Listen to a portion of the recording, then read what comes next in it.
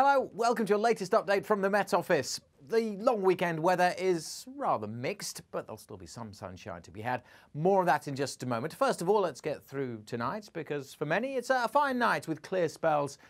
Dry for most, because we have seen a few heavy showers breaking out Friday afternoon across parts of the south. They're fading, and there's still some wet weather across the northeast of Scotland. That is fizzling, and so for most it does become dry. And where we've got these clearer skies, well, we will see a drop in temperatures down to single figures, well down into single figures in rural areas. Quite a mild night though across the south.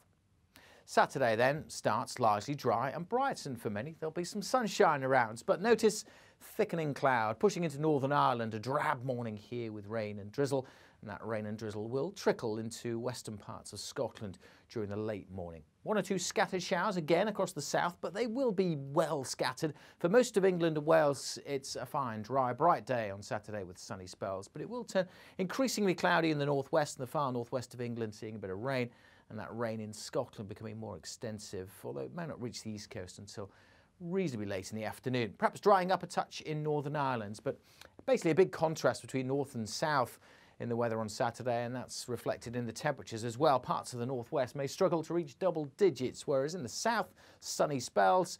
If you don't catch a shower, we could easily get up to 21 or 22. Typically, we're looking at 13 to 18 Celsius. A bit more of that rain pushes into eastern Scotland, the far north of England for a time on Saturday evening. Bear that in mind if you're having a barbecue. And then more wet weather pushes in through the night into Northern Ireland, and that is going to be more extensive through Sunday. Overall, Sunday a much cloudier day. Rain and drizzle at times over Scotland, into northern England, Wales, parts of the Midlands. Probably not much for East Anglia and southern England. Many places here will stay dry, but there will be more cloud around, certainly. May well brighten up a touch in Northern Ireland as the day goes on. But as I said, overall, Sunday's a much cloudier day, and as a result, it will be a little cooler. That rain band is from this weather front. It's a cold weather front. Ahead of it, still reasonably warm and humid. We could still get up to 20 degrees, but behind it, well, temperatures not as high as Saturday's values, and that colder air becomes more widespread as the weather front swings its way away on Sunday night. We all get the cooler, fresher feel for Bank Holiday Monday, and with this weather front and an area of low pressure, we're also going to see showers on Bank Holiday Monday, particularly across the north. So for Monday, a fresher, cooler feel for all. There'll still be some sunny spells, particularly in the south, although showers can't be ruled out here.